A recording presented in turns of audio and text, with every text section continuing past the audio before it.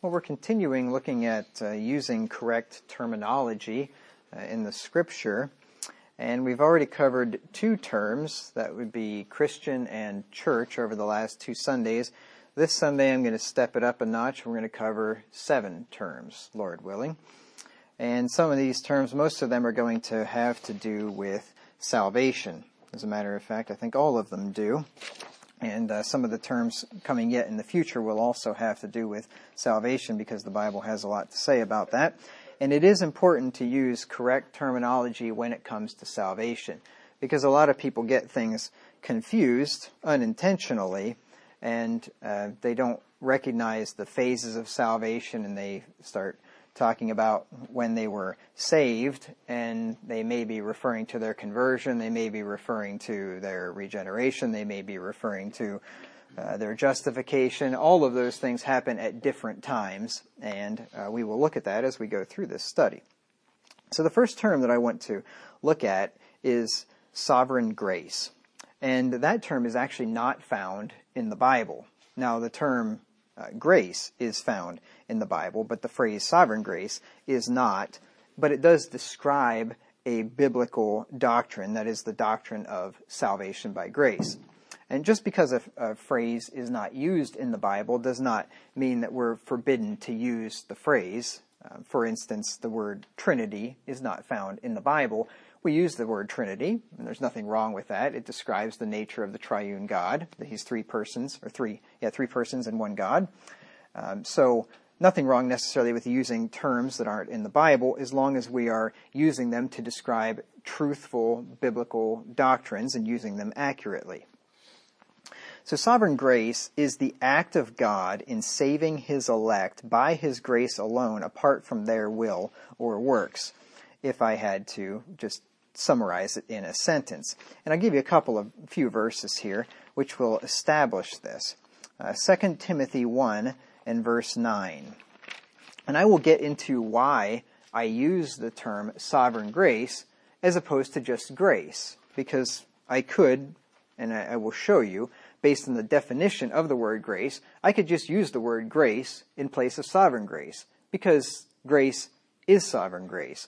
But I'll explain to you why I typically use the term sovereign grace instead of just grace. And it's got nothing to do with the Bible. It has to do with people that misunderstand my words. If I use the word grace, people are going to hear something totally different because they don't understand what the Bible means when it uses the word grace. So I'll get into that here in a little bit, though. 2 Timothy 1 and verse 9. 2 Timothy 1 and verse 9 says, this is speaking of God, who hath saved us and called us with an holy calling, not according to our works, but according to his own purpose and grace, which was given us in Christ Jesus before the world began. So here is the grace of God described in how God saves a sinner, and it has nothing to do with the sinner's works, not according to our works, but according to his own purpose and grace. So clearly here, God is the one that is doing the saving. God is saving by grace, and it is all of him, because if it's not of works, that means that you had nothing to do with it. So that verse is declaring the doctrine of sovereign grace. Likewise, Titus 3, 5 through 7 declares the same doctrine. Titus 3, 5 through 7. It says, not by works of righteousness, which we have done. Now in 2 Timothy 1, 9, it said, not of works. Well, that would be any kind of works. This one specifies that not even works of righteousness, not even the good works that you do are going to affect or could affect your eternal salvation. Not by works of righteousness which we have done, but according to his mercy he saved us by the washing of regeneration and renewing of the Holy Ghost. Now I'll get to regeneration, Lord willing, in a future study, right? I want to make sure I don't have it. No. It will be coming up in the next week or two, Lord willing. So I'll save that for that time. So salvation here is not by works of righteousness. It's not according to our works. It's according to God's mercy. And mercy is favor that is showed towards somebody that is not deserving of it. It's kind and compassionate treatment when severity is merited or expected. That's what mercy is. So if God saves you by mercy, that means that salvation is all of Him, because He didn't have to save you. He didn't have to show compassion on you. He did because He chose to, and He didn't do so because of any good thing you did. See, this verse is teaching sovereign grace, which He shed on us, verse 6, which He shed on us abundantly through Jesus Christ our Savior, that being justified by His grace, we should be made heirs according to the hope of eternal life. Grace, God's salvation by grace, is the means by which we get eternal life. And that will be coming up in this same sermon in a little bit as well. So we see here, this whole process here, which is described in verses 5 through 7, is describing sovereign grace. I will define sovereign here for you in just a minute, but let me give you one more verse, and that is Romans 9 and verse 16. Romans 9 and verse 16. It says, so then it, and this is referring to God's election, which we'll look at here later in the study today. So then it is not of him that willeth, nor of him that runneth, but of God that showeth mercy. God's election and choice is not of the sinner's will or the sinner's works. Anything that the sinner does or thinks has nothing to do with God's election and His grace. Now, I use the word, I think some of you do too, use the term sovereign grace because God is a sovereign king, and God chooses to whom He will extend mercy and grace, just like a king does. A king does whatever he wants, and a king also does what he wants when it comes to extending mercy. Kings, in the days when kings were real kings, the king chose, when he executed, or when he determined judgment, he chose who lived and who died. That's just the way it was in those days. And it's the same way with God. Turn with me to Daniel 4 and verse 35. A lot of people have conceived a God in their own minds that is, kind of like their servant. He just does whatever they want, and they pray, and He answers, and, He's basically at their beck and call, and if they want to be saved, if they want to go to heaven, all they do is just say, hey, I'd like to go to heaven, and He says, okay, I'll do that for you, sure. I mean, they pretty much, hey, I want a new house. Oh, okay, I'll do that for you. Oh, I want a better job. I'll do that for you. That's how a lot of people view God. He's just there at their beck and call, and He pretty much does whatever they want. He just responds, and if they're obstinate enough, and after He begs and pleads with them for a whole lifetime to try to save them, if they just won't comply, then He begrudgingly does send them to hell. In some people's mind. In some people's mind, He just saves everybody anyway. But, He really gives it the old college try, and if the person won't comply, then He'll eventually judge them. That's kind of most people's idea of God. Pretty much He's just out there to do whatever you want Him to. But that's not what the Bible teaches about God. Daniel 4 in verse 35, these words were spoken by King Nebuchadnezzar, who was the king of the Babylonian Empire. And he had been previously sent out into a field to crawl around out there for a while and eat grass like an ox, and let his hair grow out like bird's feathers and his fingernails grow out like bird's claws till 7 times over. Now, I don't know if that means 7 years or seven periods of something anyway, but long enough that his hair got quite long and his fingernails got quite long. So he was out there for a long time. He was out there until he figured out that God's in control, that God is sovereign and that He wasn't. Verse 35, this is what Nebuchadnezzar finally figured out. He said, and all the inhabitants of the earth are reputed as nothing, and He doeth according to His will in the army of heaven, and among the inhabitants of the earth, and none can stay His hand, or say unto Him, what doest thou? He's talking about God, Jehovah. God does according to His will. He's the one that's in charge. He calls the shots. He makes the decisions. He does what He wants to do. Not what you want Him to do, but what He wants to do. Now, if what you ask Him to do is in accordance with His will, then He'll do it. But if it's just your will and your idea and something you want, well, then don't count on that. The inhabitants of the earth are reputed as nothing before God. All of the mighty men and the kings of this earth and the powerful people and the rich people, they're all reputed as nothing. It says in Isaiah 40 that there is a drop in the bucket. Right? They're just nothing. It says in another place they are less than nothing. All the inhabitants of the earth. That's what God thinks of all of us who think so highly of ourselves. He thinks that of us. He does what He wants. He is the blessed and only potentate.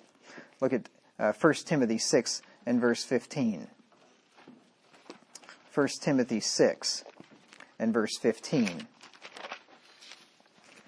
And this is speaking of the Lord Jesus Christ, who is Jehovah, who is God manifest in the flesh. And it says in 1 Timothy 6:15, which in His times He shall show, which means that He's going to be seen, He's going to be visible, He's going to appear, He's going to become visible and make an appearance. He's coming back, in other words, which in His time He shall show. That's what we're waiting for. Who is the blessed and only potentate, the King of kings and Lord of lords, who only hath immortality, dwelling in the light, which no man can approach unto, whom no man hath seen, nor can see, to whom be honor and power everlasting. Amen. Jesus Christ is the blessed and only potentate. I don't have the definition here, but from memory, a potentate is one that is endowed with independent power, a king or a monarch. Jesus Christ is the King of the universe, and He does according to His will. And He's also sovereign in salvation. Now, there are a lot of fundamental independent Baptist churches out there that everything that I said up until this point, well, except for the salvation stuff, they would agree with. Oh yeah, God's in control. God's the King. God calls the shots. God does whatever He wants to. Except when it comes to saving a sinner. And then all of a sudden God steps back and says, whoa, I can't interfere with human will here.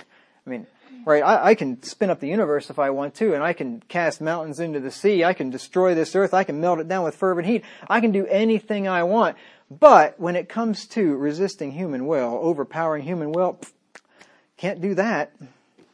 That's what they think. But God is sovereign even when it comes to salvation. I shouldn't say even. I mean, that's like the biggest thing that He's sovereign over is when it comes to salvation, the most important thing. Romans 9 and verse 15.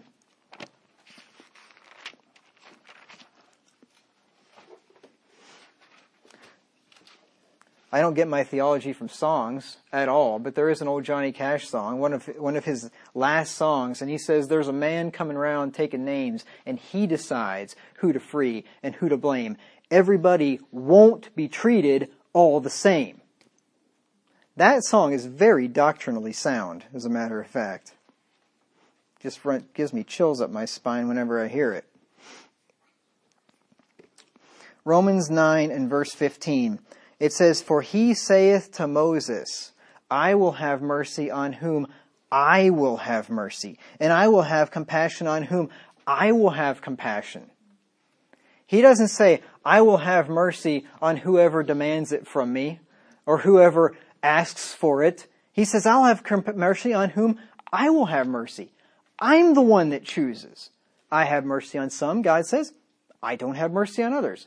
Because I am a sovereign, God says. And that's what a sovereign does. And when you're dealing with a bunch of sinners, none of them deserve mercy. So it's not like we can say, well, that's not fair. Why would God have mercy on some and not others? If you want to get into fairness, the question would be, why would He have mercy on any? Because the fair thing to do would be to judge them and give them what they deserve. That's what's fair. The fact that God has mercy on anybody shows that He doesn't, in that sense, I guess you could say He's not being fair. He's not giving us what we deserve. He gave what we deserve to Jesus Christ, and He made Him suffer in our stead. That doesn't sound very fair to me, but I thank God He's not fair. Thank God He's not fair in that sense anyway. Now He's sovereign. Sovereign, let's first of all get the adjective. Sovereign is, when we're speaking of persons, standing out above others or excelling in some respect.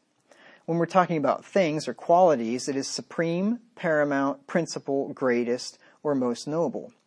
And a sovereign, like the noun, is one who has supremacy or rank above or authority over others. A superior, a ruler, governor, lord, or master of persons, etc. It's frequently applied to the deity in relation to created things.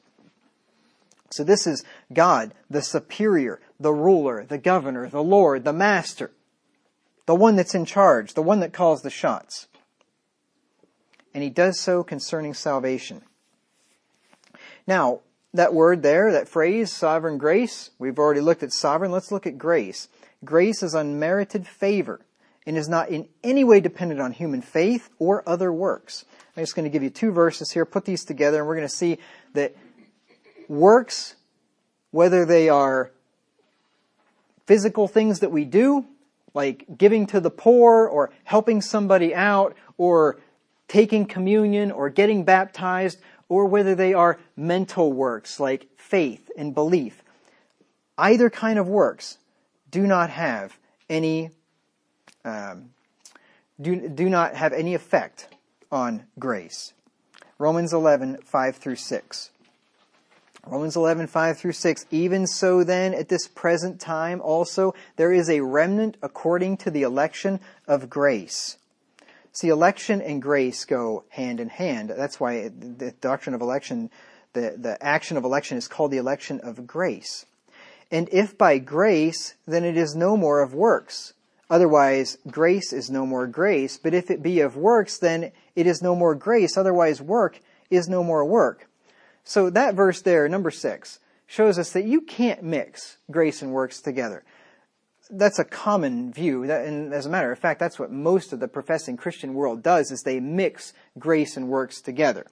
Whether it's faith, whether it's praying some prayer, whether it's walking down the aisle, whether it's being baptized, any number of things you have to do, they mix that with the grace of God. And they say that when you do these things, then God saves you by His grace. So it's kind of like grace is conditional in their mind.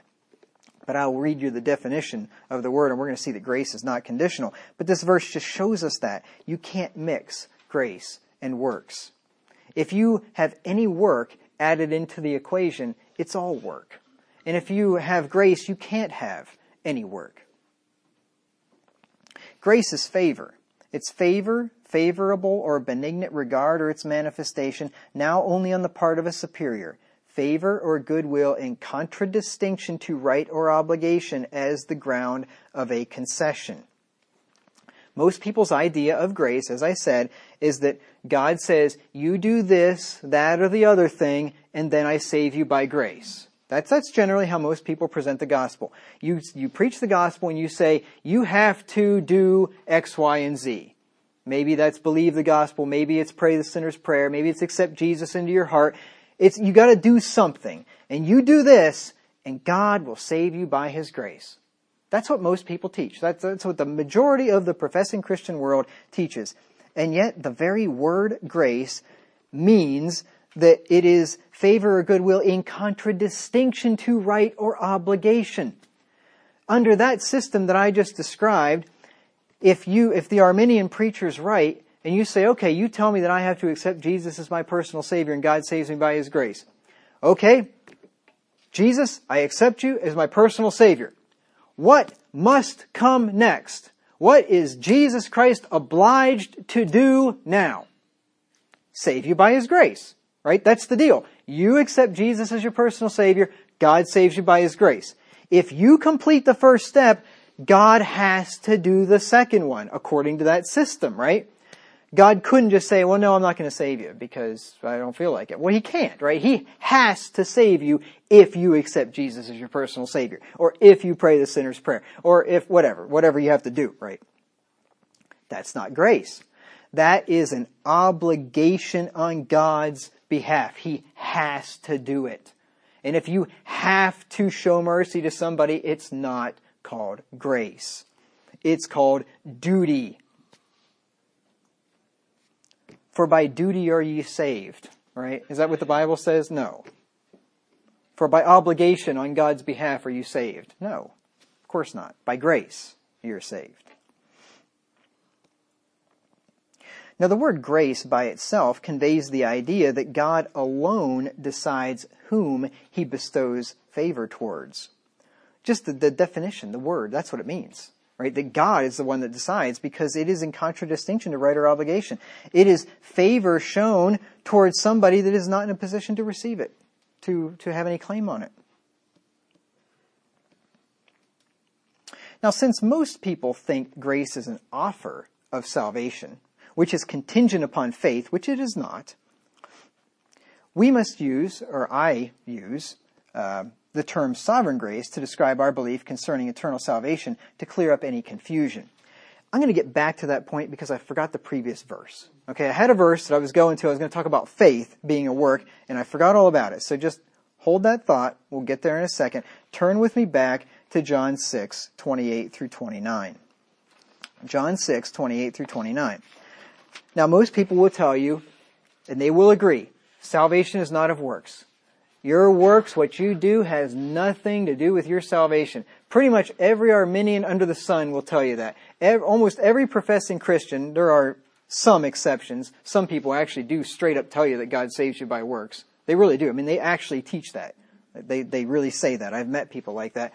And I don't know how they get around all the verses in the Bible that say it's not of works. But anyway, most people would agree salvation is not of works. But they'll say faith is not a work. See, that's different. Faith is not a work. Faith is faith, right? Works are something you do. Faith isn't something you do, right?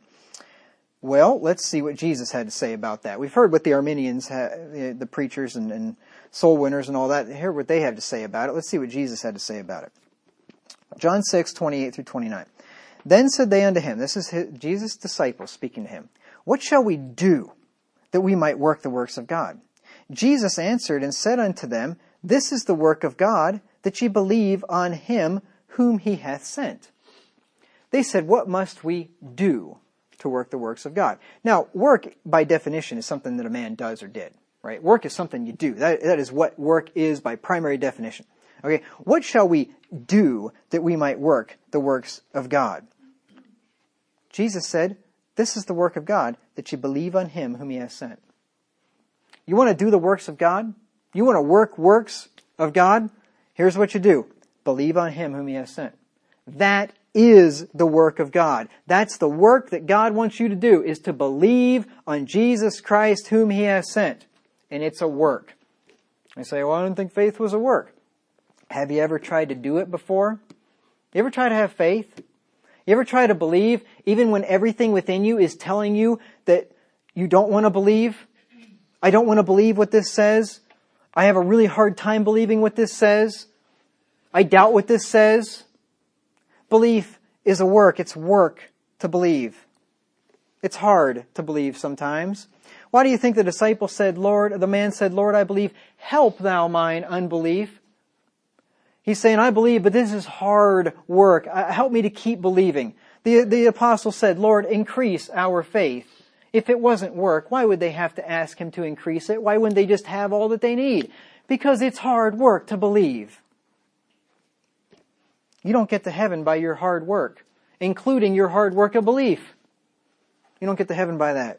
You get to heaven by God's grace alone. God in mercy saves you by his grace, not according to any of your works. And all of your works, including your faith, are evidence of salvation, not the cause of salvation. That's where everybody gets all mixed up. Your works, including your faith, are evidence, not cause. I'll get to some verses which will prove that later on in this sermon. Okay, so getting back to the other point. Since most people think that grace is an offer of salvation which is contingent upon faith, which it's not, but they think that, I use the term sovereign grace to describe our belief concerning eternal salvation, and that clears up confusion, or at least it helps to prevent confusion. I should say that. I could just say grace, because if I say, I believe in salvation by grace, our church believes in grace, grace means sovereign grace. But you know what happens when I say our church believes in grace? You know what any professing Christian I'm talking to is going to think? Well, so does ours. Of course. Yeah, our church believes in grace too. Well, we're all the same. No, we're not. Because they say they believe in grace, but they don't really believe in grace. They believe in grace plus your faith, plus your works, plus your whatever, plus something. And grace plus something is works. whatever you add to it. So what they really believe in is salvation by works. We really actually believe in salvation by grace. We believe that Jesus Christ actually purged sins by himself. We believe that Jesus actually gave his sheep eternal life, and they shall never perish. We believe that Jesus actually did it. When he said it's finished, we believe that it was actually finished. He actually saved all the Father gave him to save. Most people don't believe that. They just believe that it was started at that point, and it's up to you to complete the transaction. This would be the same reason why I don't just use the word church to describe our church. Because, in the Bible, as we looked at here last Sunday, in the Bible, churches were only called churches. Right? There was no denomination. There were no adjectives to add to the, it was just a church. What is your religion? I go to a church. I am a member of a church, right? Well, if today somebody said, what kind of a church are you a member of? And I said, oh, I'm a member of a church. They'd be like, oh, yeah, but what kind? Oh, a church. I mean, you can't say that because there's like 40,000 denominations out there, right? So you have to use some kind of a descriptor to describe what kind of a church you go to today, since there are so many of them out there. So that's why I've got like 14 adjectives that I throw in the front of it. So I try to help people understand. Well, I am a member of an historic, independent, unincorporated, non-501c3. There's another one in there. KJV only, Sovereign Grace Baptist Church. There you go. So I put a few adjectives on there to try to give somebody a brief idea of what it is that our church believes. You could say, well, I go to a real church. That's going to win you a lot of friends, number one. And number two, that really doesn't help people if they don't understand what one is. Or you say, I go to a true church. Once again, I use that term when I'm talking to people that are searching for a true church. But if I'm just talking to the average Joe, right, if I say, oh, I go to a true church, they're going to say, you're an arrogant, pompous, you-know-what. Right? That's probably not the best way to go about it. And I also don't use the word Calvinism to refer to sovereign grace. And I will get into that later on in this study. I don't use Calvinism because there are 2 points of Calvinism that are erroneous. The last 2 points, as they understand them anyway, are erroneous. So that's why I don't use that term either. But I intend to get into that later on in this study, so I'll save that. All right, the next term is the term election or elect. I'll give you the definition first of all. Election is the formal choosing of a person for an office, dignity, or position of any kind, usually by the votes of a constituent body. That's not exactly how God's election worked out. I don't think the Trinity took a vote on who they were going to pick, to be God's people. But anyway, I'm just giving you the primary definition. Number 2, the exercise of deliberate choice or preference, choice between alternatives, especially in matters of conduct. And then theologically, and this is how, of course, we're using it. It's the exercise of God's sovereign will in choosing some of his creatures in preference to others for blessings, temporal or spiritual, especially for eternal salvation. The doctrine of election, that phrase, is the doctrine that God actually exercises this prerogative with regard to mankind, in popular language often identified with the Calvinistic doctrine of unconditional election, i.e., election not conditioned by the conduct or disposition of the individual. So when we're talking about election, we're talking about God's sovereign will in choosing to save some of his creatures as opposed to others. Election is God's choosing of men to eternal salvation. Let me give you a few verses in the Bible which will establish this. Ephesians 1 and verse 4, first of all. Now, this verse does not contain the word election, but I just gave you the definition of election, so you'll see that a synonym of election is used in this verse. Ephesians 1 and verse 4. According as he, that is God, hath chosen us in him, that is Christ, before the foundation of the world, that we should be holy and without blame before him in love. So God chose us in Christ before the foundation of the world. That's another word for election or elect, right? God elected us before the foundation of the world, that we should be holy and without blame. Which tells you that we were not holy when He chose us. He didn't look down and find the good ones, find the ones that believed in Him or accepted Him or something like that, and chose them. No, He chose us that we should be holy, not because we already were. Right? So they always want to remember that, because somebody will throw that one at you. One of these days, I guarantee you, you tell somebody you believe in the doctrine of election, and you give them Ephesians 1:4, and if they know anything, they're going to say, oh, well, that was talking about the people that God looked ahead and He saw that they were in Christ. They chose to put themselves in Christ, and therefore He chose them because they were in Christ. No, He chose to put them in Christ to make them holy, not because they already were holy. So you want to keep that one in the back of your mind. Romans 11 and verse 5, which we already looked at. Romans 11 and verse 5 says, even so then, at this present time, there's also a remnant according to the election of grace. Election of grace. Remember what grace is. That's how God saved us from our sins. So here we have election being God choosing men to eternal salvation. And let me give you one more in 1 Peter 1 and verse 2. 1 Peter 1 and verse 2. Elect, so there's our word, elect, according to the foreknowledge of God the Father, through sanctification of the Spirit, unto obedience and sprinkling of the blood of Jesus Christ, grace unto you and peace be multiplied. That's why I say election is God choosing men to eternal salvation, because what does the verse say that we're elected to? We are elect unto the sprinkling of the blood of Jesus Christ in that verse. God chose us to be sprinkled by Christ's blood. In other words, God chose us to be saved, purged from our sins eternally. Election is not man's choosing of God for eternal salvation. Let's just make this clear of who does the choosing for eternal salvation. Romans chapter 9 and verse 11.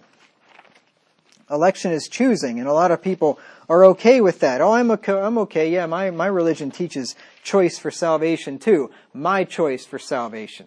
See, our religion teaches God's choice for salvation. Most everybody else's teaches their choice for salvation. So everybody believes in election, I suppose, but they think they're electing God. We think God's electing us. And guess what? They're wrong. Election is God electing us, not we electing Him. Romans 9 and verse 11. This is speaking of Jacob and Esau when they were still in the womb.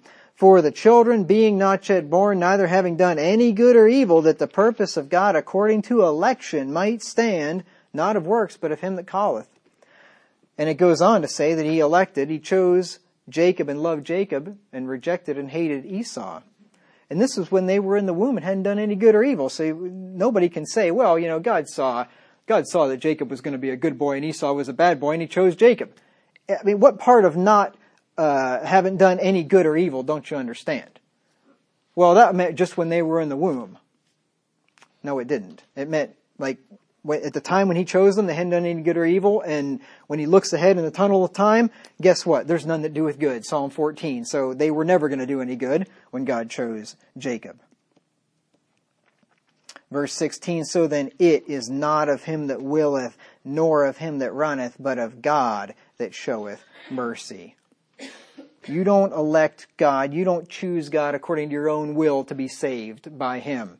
He chooses you if you are saved. But I'll give you one more verse that will cinch this one up. Mark 13 and verse 20. Just in case there's any confusion of who is electing whom, this one should clear it up. Mark 13 and verse 20. This is in the Olivet Discourse. Jesus said, and except that the Lord had shortened those days, no flesh should be saved, but for the elect's sakes, whom He hath chosen, He hath shortened the days. And that's all I want, is that little phrase there. For the elect's sakes, whom He hath chosen. God chose the elect. The elect didn't choose God. All right? All right, 2 down, 5 to go. Predestination is the next term, or predestinate. To predestinate is, when you're speaking of God, and that's what we are speaking of here, this is primary definition, it is to foreordain by a divine decree or purpose, to salvation or eternal life, to elect. So when we talk about predestination, we're talking about election unto salvation, in other words. Predestination, according to the Scripture, is God choosing the eternal destination of heaven for His elect before the foundation of the world. Let me give you a couple of verses here. I'm going to read you every verse in the Bible that uses the word predestinate. Don't worry, there's only 4. Ephesians 1, actually I already, we will. We'll read all 4 of them. Ephesians 1 and verse 11. You notice that predestinate's made up of 2 words. Pre's a prefix, but 2 parts there. Pre and destinate. Destinate, like your destination, where you're going, where you're going to end up. Pre means beforehand. See, God beforehand chooses where you are going to end up. For the elect, it's heaven. For the reprobate, it's hell. And we'll talk about that in a second. Ephesians 1 and verse 11. In whom also we have obtained an inheritance. This is speaking of our heavenly inheritance, our eternal inheritance, the Bible calls it. In whom we've also obtained an inheritance, being predestinated according to the purpose of Him who worketh all things after the counsel of His own will. So we are predestinated to obtain our eternal inheritance. That's our place in the heavenlies. The present heaven right now, if we're to die before Christ comes back. And after Christ comes back, He's going to create a new earth, and we have an inheritance on that earth. I'm going to be talking about that for a long time here, coming up soon, Lord willing, in the series on heaven, which I'm looking forward to getting to. And then turn with me to Romans 8, 29 through 30. We'll see again that we are predestinated to end up in heaven, which in this verse is called being glorified. That's what happens. When our body's glorified, it happens at the second coming, at the resurrection, when we are ushered into the new heavens and the new earth. Romans 8, 29 through 30. It says, in whom He did, no it doesn't say, it says, for whom He did foreknow, He also did predestinate to be conformed to the image of His Son, that He might be the firstborn among many brethren. Moreover, whom He did predestinate, them He also called, and whom He called, them He also justified, and whom He justified, them He also glorified. It starts off with predestination, foreknowledge and predestination, and it ends in glorification. Glorification is when our bodies are glorified, when Jesus calls us out of the grave. And we are given a body which is like unto His glorious body, the Bible says. We're glorified. This is God choosing our destination for us. Okay? And predestination is God choosing to make one a child of God by adoption through Jesus Christ before the world began. Look at Ephesians 1 and verse 5. Now I'll talk about what a child of God is here yet this morning. I tried to put this together in the best order that I could so it kind of makes sense. The problem is, though, when you read a dictionary, if you just picked up a dictionary and you knew no words in the language, you're going to read the definition of a word and it's going to use a bunch of other words you don't know. And then you got to look up those other words, right? And it's not like the dictionary can't be written in chronological order where it defines every word, so every word you read in the dictionary you've already read before. It's just going to work that way. There's just going to be some words in the dictionary that you read that you don't know what mean, and you're going to have to look those up too, right? So in this study, it's kind of like that, where I keep referring to other terms that I haven't got to yet, but I can't get to one before I get to the other, and if I did that, then right, vice versa. So I think you get what I'm saying here. By the end of the study, hopefully you'll have all the words in your head, and it'll all make sense. And then maybe you want to pull this outline out and review it, and then it'll all start to click once you have all the terminology correct, all sitting out before you, and you can plug it all in. I realize that's wishful thinking for a preacher. But maybe, just maybe that would happen. Ephesians 1 and verse 5. Ephesians 1 and verse 5. I always hear, I hear preachers, and I've said it too, that I'm not going to read this passage, I don't have time, but you can read it tonight on your own clock. And in the back of my mind, I'm thinking, I doubt it. They got other things to do. But anyway, I know how it goes. I've heard sermons like that too, and guess what? I didn't go home and read it either because I had something else to do. So, Ephesians 1 and verse 5. It says, having predestinated us unto the adoption of children by Jesus Christ to himself, according to the good pleasure of his will. So here's another thing we're predestinated unto, and that is the adoption of children. We are predestinated to be the children of God, to be adopted by God through Jesus Christ, to be God's children. And like I said, we'll talk about what that means to be a child of God here in just a minute. All right, the next one is reprobation or reprobate. Reprobation is theologically, I didn't give you the other definitions because we're looking at it theologically here. Reprobation is rejection by God, the state of being so rejected or cast off and thus ordained to eternal misery, opposed to election in the Calvinistic doctrine of predestination. It says also compare with reprobate the adjective, which we will look at here. So reprobation is rejection by God. It's the opposite of election. You have election and rejection. Okay?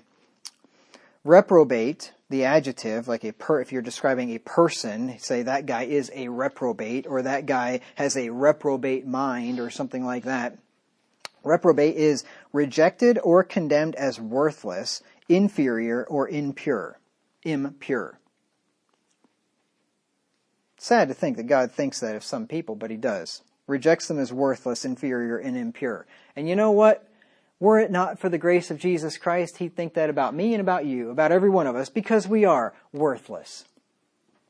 Actually, we're a lot worse than worthless, because something that's worthless is just worthless. We're worse than worthless. We were his enemies. We were at enmity with him. We do evil things and really screw this world up and other people's lives and anger God. So we're a lot worse than worthless, as a matter of fact. It also means depraved, degraded, morally corrupt, rejected by God, lost, or hardened in sin. Those who are rejected by God and thus excluded from participation in eternal life with him, opposed to the elect. Now, the dictionary is correct in saying that reprobation means rejection by God, because the Bible defines the term reprobate in that very way in Jeremiah 6 and verse 30. Jeremiah 6 and verse 30.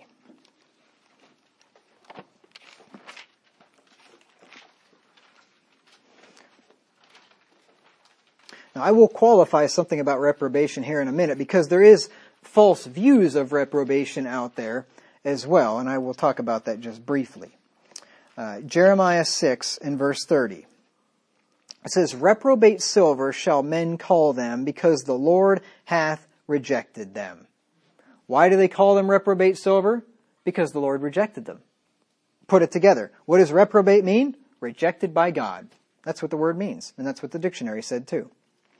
Reprobate, the verb, like if you were going to reprobate somebody, it's to disapprove of, censure, condemn. When you're speaking of God, which is what we're looking at here, it is to reject or cast off a person or persons from himself, to exclude from participation in future bliss. Now, reprobation is the action of God choosing before the foundation of the world to reject the people whom he did not choose to save, viewing them as fallen sinners. That is the crucial part there, that last phrase, viewing them as fallen sinners. That's the difference between what is called supralapsarianism and what is called infralapsarianism or sublapsarianism. And I know those are great big words. I've talked about that before. I did a sermon. It was called supralapsarianism. It was something, had supralapsarianism and reprobation in the title of it. I don't remember the exact title right now. But anyway, you can search on the website. You could find that if you wanted to hear it again. But the key to it is that when God made this choice to reject some and to save others, He did it viewing them as fallen, not viewing them as unfallen. It's not as if God looked at a perfect, pure human race that had not sinned, and they're all in their sinless state, like Adam was in the Garden of Eden. And He looks at this whole creation of sinless people and says, I'm going to save some, I'm going to damn some. That is not what the Bible teaches. The Bible teaches that God chose some and damned some, viewing them as fallen. I already gave you a verse. Remember Ephesians 1:4? It said He chose us in Him before the foundation of the world that we should be holy and without blame before Him in love. When He chose us, we were not holy, which means when He chose us, He was looking at us as unholy, looking at us in the future when we would exist as sinners. He looked at a whole race of sinners and chose to save some and to reject and leave others in their condemned state, and to then sentence them to hell because of their sinful state. You don't want to fall into the camp where God looks at people that haven't sinned and just says, I'm going to send him to hell just because I want to send some people to hell. If I understand right, that was Calvin's position, basically. God determined from the very beginning, before He ever created anybody, I want to have some in heaven and some in hell. And He did that. That's not true. That is not true. God did it with viewing them as already fallen. Now the reprobate are those sinners whom God rejected, who are not in Christ and He is not in them. Let's look at 2 Corinthians 13 and verse 5. 2 Corinthians 13 and verse 5.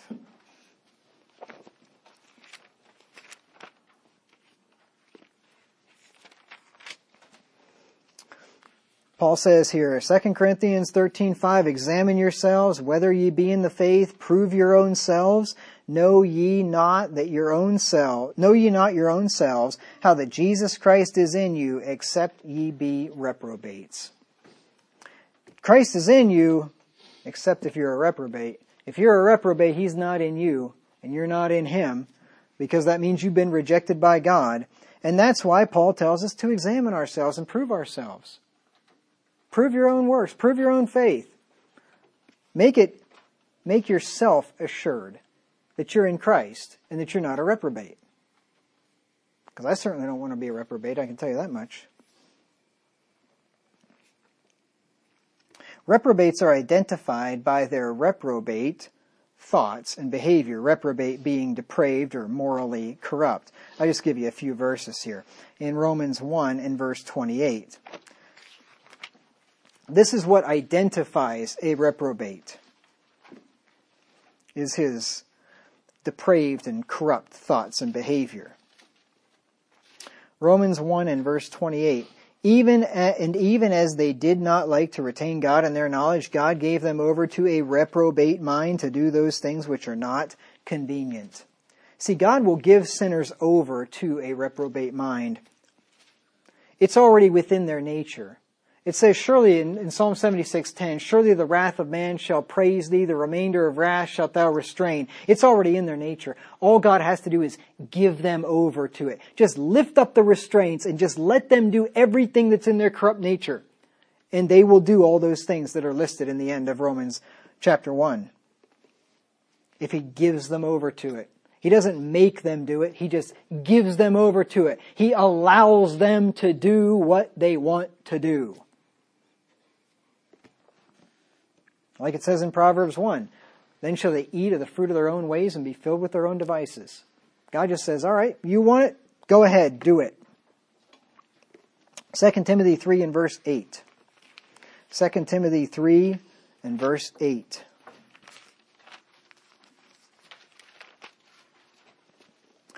Now as Jannes and Jambres withstood Moses, those are Pharaoh's magicians that did the counterfeit miracles when Moses was trying to show Pharaoh that God had sent him.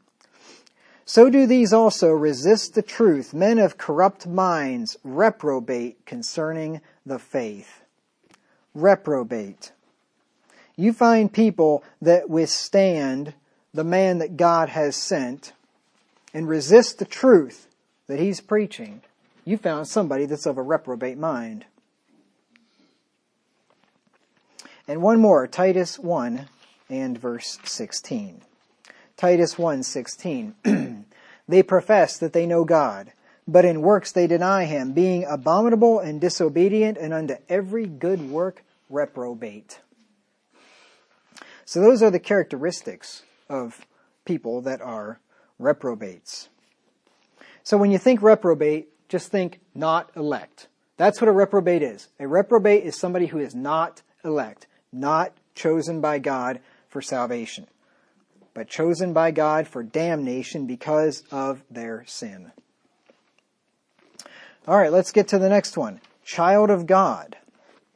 A child of God is an elect, born-again person who has eternal life.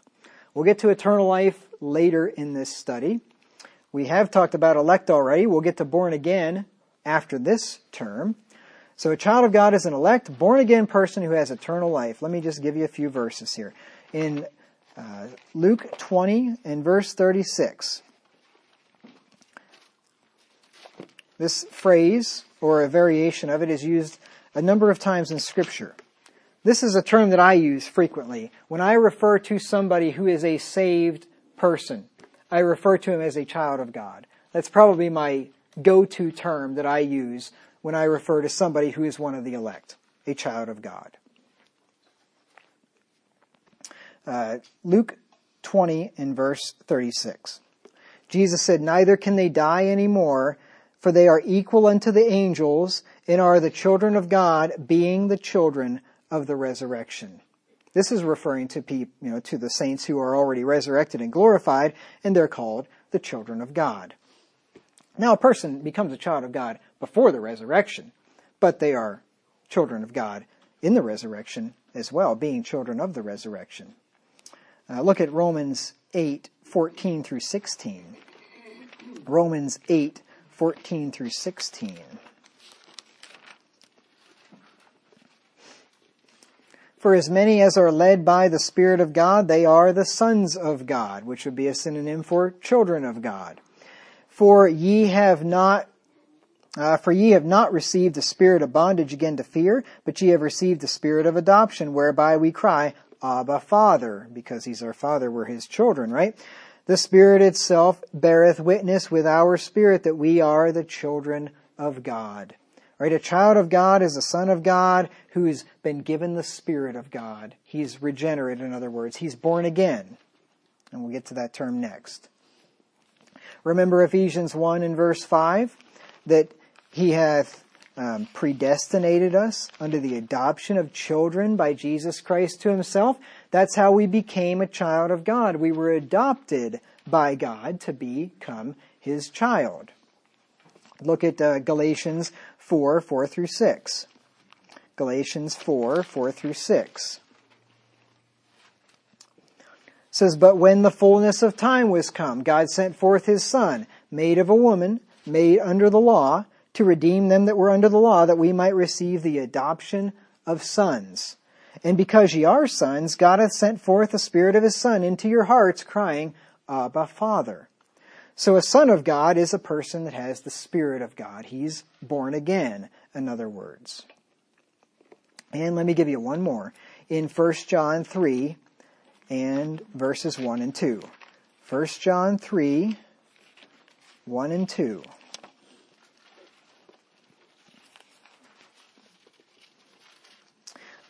First John 3, 1 and 2.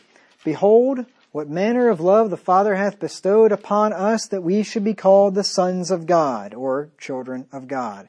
"Therefore the world knoweth us not, because it knew him not. Beloved, now are we the sons of God, and it doth not yet appear what we shall be, but we know that when he shall appear, we shall be like him, for we shall see him as he is." So a child of God is an elect, born-again person that has eternal life. A child of God is a spiritual child by new birth, not a natural child by natural birth. Let's look at Romans 9 and verse 8. If you're a child of God, it's because you had a spiritual birth that made you God's child. Not because you were born to certain people of a certain ethnicity or religion, like the Jews, right? If a Jew in Jesus' day was born to a Jew, if you were a child born to a Jew, that did not automatically make you a child of God. It is not of blood, nor the will of the flesh, nor the will of man. You have to be born of the Spirit. Being born of the flesh does not make you God's child. Being born to Christian parents does not make you a child of God. I like the saying that I learned from an old Presbyterian one time, that God has no grandchildren. God only has children. Just because God has children doesn't mean their children are going to be God's children. God doesn't have grandchildren. God only has children. Romans 9 and verse 8. And I think some people, people get this idea that that if I'm elect, then my children are going to be elect. And then if the children don't end up following in the faith, and then their faith is overthrown, or at least they're confused because, well, wait a minute, if I'm elect, my children are elect, but my child's certainly not acting like one of the elect, maybe I'm not elect, right? I mean, you see where that line of thinking can go. Was Isaac elect? He was. Was his son Esau elect? No, he was not. You just do the best you can training up your children, and if they're God's children, then let Him draw them unto Himself and bring them to repentance. And if He does or He doesn't, that's up to Him. Romans 9 and verse 8. It says, "That is, they which are the children of the flesh, these are not the children of God, but the children of the promise are counted for the seed." Paul here is talking about how not all they that are of Israel are not all, for they are not all Israel which are of Israel. Everybody that was born in the Jewish nation was not necessarily part of the Israel of God. That's what he's saying here. They that were born after the flesh, they're not the children of God. It's the children of the promise. It's the elect within the nation. They're the children of God. It was that way in Israel, and it's that way in every nation. A child of God is one of the elect who is born again, quickened, regenerated, and in possession of eternal salvation, but not necessarily converted or a Christian. Okay? Let me say it again. A child of God is one of the elect who is born again, which we'll get to next, quickened, which we'll get to after that, regenerated, which we'll get to in a future study, and in possession of eternal salvation, which we'll get to later in another study, but not necessarily converted, which we'll get to in another study, or a Christian, which we got to in the first study. You see? It's all over the place. Every child of God is elect. Every child of God is born again. Every child of God is quickened. Every child of God is regenerated. Every child of God is in possession of eternal salvation. But not every child of God is converted, and not every child of God is a Christian. And we'll get to what it means to be converted, like I said, in a future study. That's why I use, when I'm referring to one of the elect, I use the word child of God. I don't use the word believer or something like that, because I don't want to get confused. I want to be very precise in what I'm talking about here. All right, born again. Born again, I'm going to give you the dictionary definition, and it's not really all that valuable. This is one of those cases where it's been affected by evangelicalism and things like that. But I will give you the dictionary definition after I get a drink of water.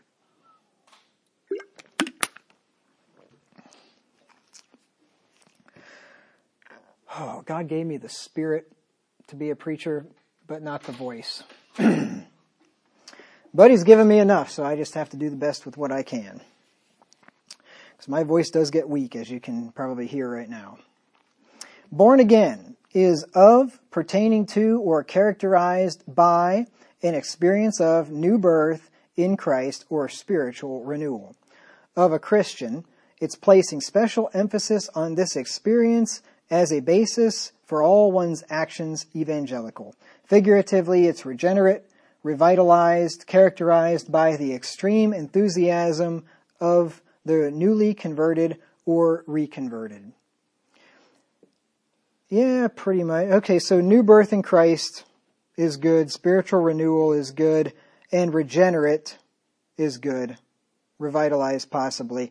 You pretty much chuck the rest of that definition because all that stuff is sensationalism. That if you're born again, you're all excited and you're all, and this euphoria and all this stuff, and that is not what it is to be born again. Not at all.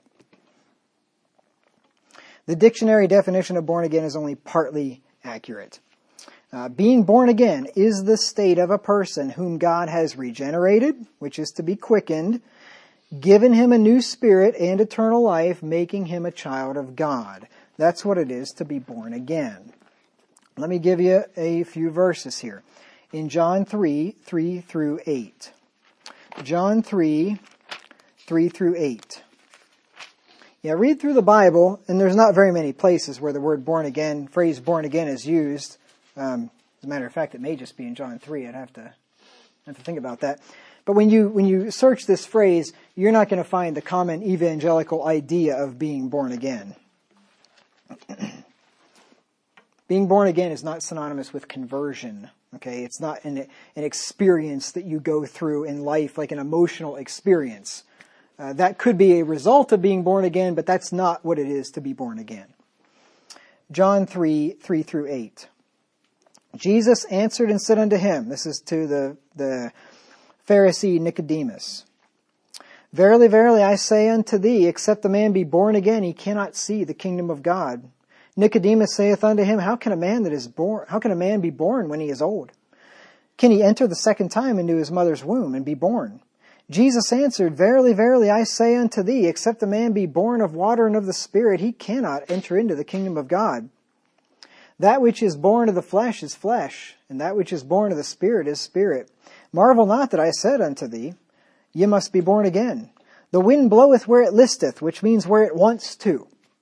The wind bloweth where it listeth, and thou hearest the sound thereof, but canst not tell whence it cometh, and whither it goeth.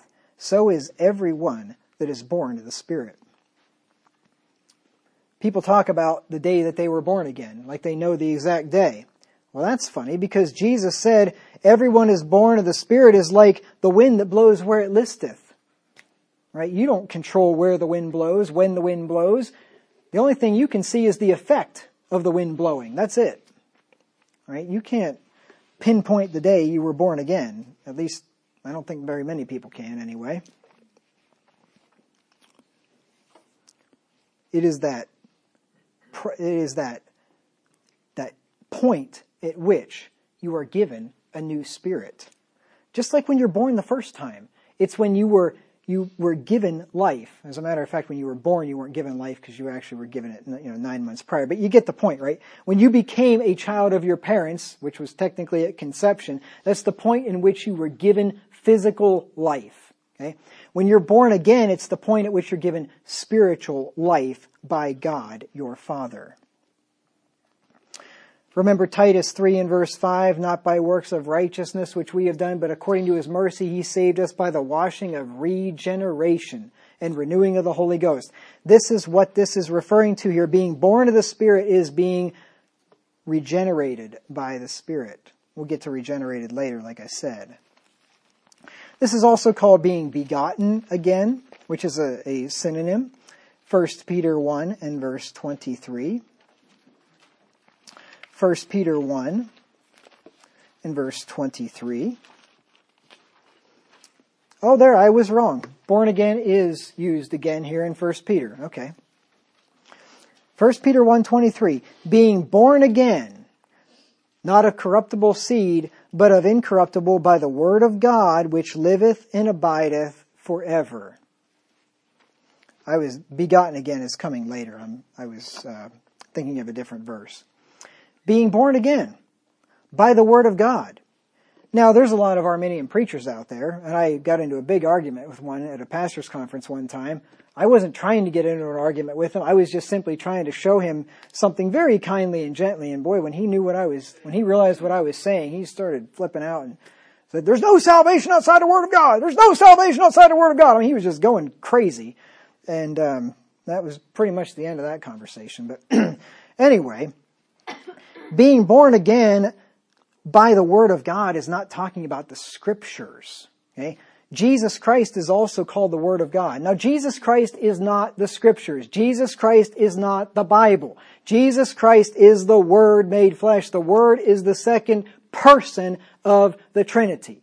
Okay? When Jesus is called the Word of God, it's referring to the second person of the Trinity. He's not the Bible. He's not the Word of God. He is not paper and ink.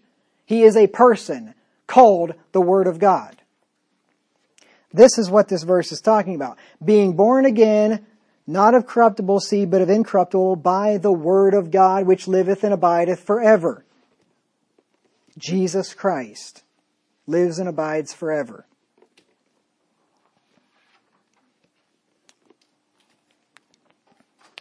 Let me give you one more verse. And I will just compare this, and I'll show you that this verse is talking about Jesus Christ being born again by the Word of God. I'll show you what Word of God you're born again by. You're born again by the person of the Word of God, by the Word coming out of His mouth, His actual voice, by the power coming out of Him, not the Bible, His voice. That's how you're born again. John 5 and verse 25. John 5 and verse 25. Jesus said, Verily, verily, I say unto you, the hour is coming, and now is, when the dead shall hear the voice of the Son of God, and they that hear shall live. He didn't say the Word of God. He said the voice of the Son of God. He's not talking about them hearing the gospel preached by somebody. He's talking about them hearing His actual voice. Now you say, well, I don't remember hearing His actual voice. You know why you don't remember hearing His voice when you were born again? Because you were dead when He did it. You were spiritually dead, and you're not going to hear the voice. Just like Lazarus, when he was lying in the grave, he was dead physically. When Jesus said, Lazarus, come forth, if you would have asked Lazarus 5 minutes later, hey, remember what Jesus said to you? No. He was dead. His voice, or his body, responded to the sovereign call of Jesus Christ, just like nothing responded to the call when God said, let there be light, and in the beginning God created the heavens and the earth. When God called the heavens and the earth into existence, they came. They didn't hear His voice with their ears. They obeyed His voice, because His voice is His sovereign will being acted out. This is what this is referring to. Jesus Christ sovereignly commanding a sinner that is dead in trespasses and sins to come to life spiritually, just like He did to Lazarus physically. This is not the spoken word of God by a preacher. This is not the Bible. This is the sovereign voice of Jesus Christ. That's what Peter was talking about when he said you're born again by the Word of God, by Jesus Christ and His sovereign command to give you new life.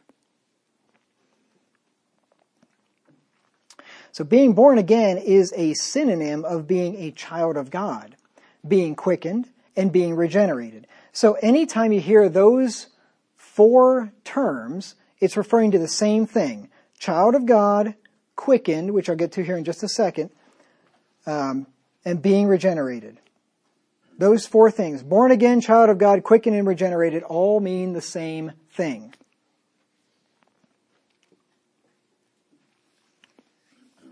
Being born again is not synonymous with conversion or with being a Christian, but it rather happens prior to conversion and becoming a Christian. Let me give you a verse. Actually, if you're still there in John 5, just go up one verse to verse 24. John 5:24.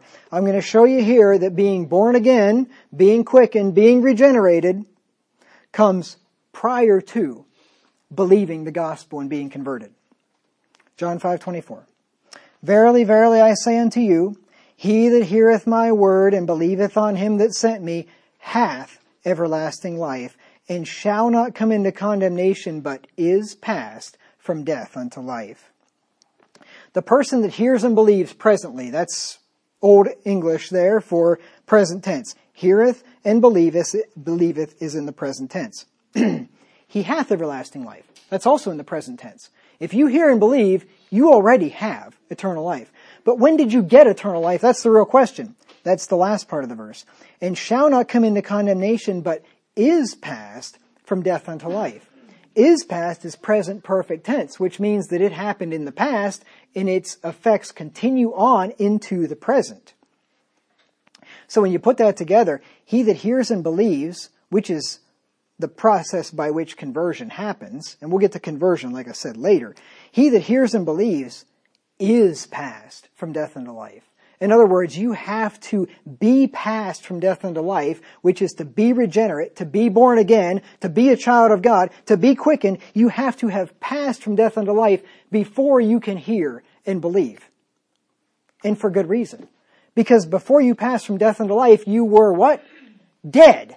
And if you're dead, you can't hear and believe anything, can you?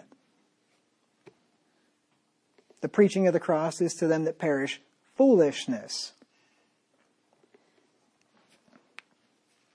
Let me give you one more. 1 John 5 and verse 1. 1 John 5 and verse 1. Similar sentence construction here, not exactly, but similar. 1 John 5 and verse 1. Whosoever believeth that Jesus is the Christ is born of God, and everyone that loveth him that begat loveth him that is begotten of him. Whosoever believeth, that's present tense, that Jesus is the Christ, is born. Is born is not the present perfect tense. It is the, I can't think of the technical term for it anyway. But it's an accomplished fact already, right? If you believe, you are born. Let me give you something that'll help you out, because I can't think of the verb tense there. 1 John 2 and verse 29. If you know that he is righteous, you know that everyone that doeth righteousness is born of him. Let me ask you a question. Does doing righteousness make you to be born of him, get you to be born of him, or are you born of him and then you do righteousness? In this verse. Everyone that doeth righteousness is born of him. If you do righteousness, you're already born of him. You're doing righteousness because you're born of him, right? Let's look at another one. John, let's see, it's, where is it? 4. It is, where is it? Is it 4? Just a minute here, I'll find it. 3:7. Little children, let no man deceive you. He that doeth righteousness is righteous, even as he is righteous. If you do righteousness, it's because you are righteous. You don't do righteousness to get righteous. Christ made you righteous, therefore you can do righteousness. And then the one I was thinking of is 4:7. 1 John 4:7. Beloved, let us love one another, for love is of God, and every one that loveth is born of God and knoweth God. Is this verse teaching that you get to be born of God by loving? No. This verse is saying that if you love, you are born of God. Being born of God comes first. That's why and how you can love. If you're born of God, you will love. If you're born of God, you will do righteousness. If you're born of God, or I could say you can. If you're born of God, you have the ability to love. If you're born of God, you have the ability to do righteousness. And if you are born of God, you have the ability to believe in Jesus Christ as the Son of God. And if you believe that, you are born of God. It doesn't get you to the point of being born of God. So, being born again is not synonymous with conversion. It comes prior to conversion. And let me just do one more here and we'll be done. I would have quit a little while ago, but the next section I got some that I want to get together into one sermon because they deal with each other and things like that. So I kind of pushed through. And this is the word quicken. This will be the last one. Quicken is to give or restore life to make alive, to vivify or revive, to animate as the soul, the body. To quicken is to make alive. Quick means life. You ever heard the saying, cut to the quick, right? The quick and the dead, right? Talking about life. Well, to quicken is to give or restore life to. To quicken is to make alive and resurrect spiritually. Turn to John 5 and verse 21. John 5 and verse 21.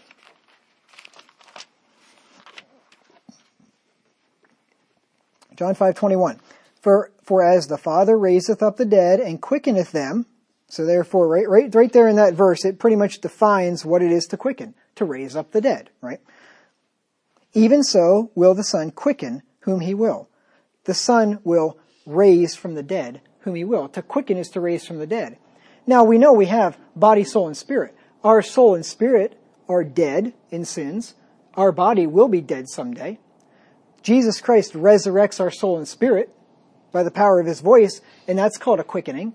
And then he will also quicken us out of the grave. He will raise our bodies from the dead. He quickens whom he will. See, there's sovereign grace for you again. Jesus Christ doesn't quicken who wants to be quickened. He quickens whom he will. He chooses who he quickens. You remember John 5:25, just let me read it to you again. Jesus said, Verily, verily, I say unto you, the hour is coming, and now is, when the dead shall hear the voice of the Son of God, and they that hear shall live. This is not talking about the resurrection of the body, because he said the hour is coming, and now is, when the dead will hear the voice of the Son of God, and they that hear shall live. The resurrection of the body is in verses 28 and 29, when he says, All that are in the graves shall hear his voice, and they shall come forth. Right? That's the resurrection of the body. Verse 25 is the resurrection of the inward man, the soul and the spirit. It was happening at that very moment. It's been happening since the dawn of time. Isaac, we are told, was born of the Spirit. He was born by the power of the voice of God himself, calling him from death unto life. Ephesians 2, 1 and 5. Use this word quicken again. Ephesians 2, 1 and 5. And you hath he quickened, who were dead in trespasses and sins. Verse 5, Even when we were dead in sins hath quickened us together with Christ, by grace ye are saved. You see how these things get tied together. Quickening is the means by which God saves by grace. God determines to show mercy and kindness towards somebody, and he does so by changing their nature, by Christ paying for their sins first of all, and then by him giving them a new spiritual nature, a new spirit within, that is salvation by grace. And he does so when the sinner is dead. Turn with me to 1 Peter 1 and verse 3. Just got two more verses. 1 Peter 1, 3, this is the one that I mistakenly thought I was taking you to a minute ago. This process of quickening is also called being begotten again. 1 Peter 1 and verse 3. It says, Blessed be the God and Father of our Lord Jesus Christ, which according to his abundant mercy hath begotten us again unto a lively hope by the resurrection of Jesus Christ from the dead. Begotten us again is a synonym of being born again, which is a synonym of being quickened. That's why it says there that you were quickened with Christ. In another verse, we are begotten again by the resurrection of Jesus Christ. His resurrection guarantees ours. Our spiritual resurrection first, our physical resurrection second. And lastly, for the last verse anyway, quickening happens when a person has been legally justified by Christ's death on the cross. It happens after that. Colossians 2 and verse 13. I may talk about the 5 phases of salvation in this series too. That's something that I haven't preached on for a long time, and I think I may cover that. And so we'll get a little more information here on how the phases all fit together. But for now, we'll just see that quickening happens after justification. Colossians 2:13 says, Who hath delivered us from the power of darkness and hath translated us into the kingdom of his dear Son. I wanted verse 14, I think. I wanted verse 14. Or did I? I wanted chapter 2. 2:13. I knew that didn't look right. 2:13. Maybe this will be better. Colossians 2:13, and you being dead in your sins and the uncircumcision of your flesh, hath he quickened together with him, having forgiven you all trespasses. Now you got to examine the grammar here a little bit. And you, being dead in your sins, so at the time when you were quickened, you were dead in your sins. So clearly you didn't have anything to do with this process since you were dead. Hath quickened together with him, that is with Christ, having forgiven you all trespasses. The forgiving you of all trespasses comes before the quickening because he quickened you having forgiven all trespasses. Okay, so the forgiveness of the trespasses comes first. That's justification. And then the quickening comes after that. You were forgiven your trespasses when Christ died for your sins on the cross. Right? That was a long time before you were born. You're quickened at some point in your physical mortal life, given eternal life, sometime when you're already born into this world. So the forgiveness of sins comes first, then the quickening, then the being born, the born again, quickening, regeneration, all meaning the same thing. So being quickened is a synonym of regeneration. It's also a synonym of being born again. It's a synonym of being a child of God. Quickening is not a synonym of conversion, but rather it happens prior to conversion. Okay, so I'm trying to get all these terms straight in your mind because it is important. When you start throwing these words around, if you start using them incorrectly and using born again in place of belief or being converted or something like that, then you're going to start confusing people, and that's what I'm trying to help you to avoid. So next time we'll pick it up and we're going to talk about justification. And there are two different types of justification in the Bible, and we don't want to get those confused either because that is another very important thing. So anyway, we will pick it up next week, Lord willing.